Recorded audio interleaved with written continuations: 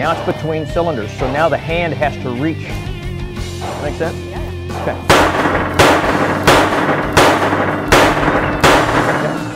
Open it.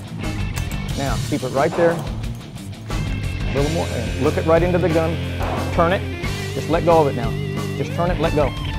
There you go. Close. Good grip.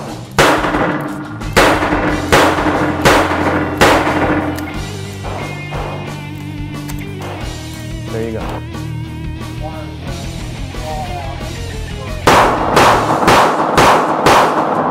Nice. So as you can see, you're going to learn a great deal of information in the revolver class. A wise man once said that sometimes these classes are kind of like being fed information with a fire hose.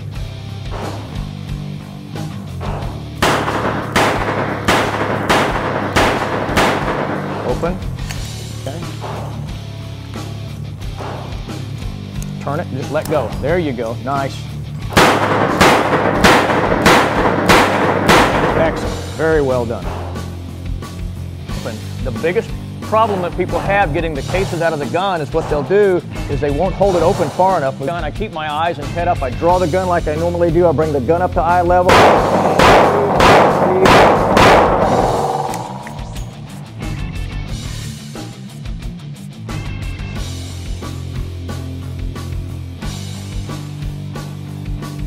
But you'll learn some vital technique for handling and properly running a revolver for self-defense. They're a viable choice for self-defense.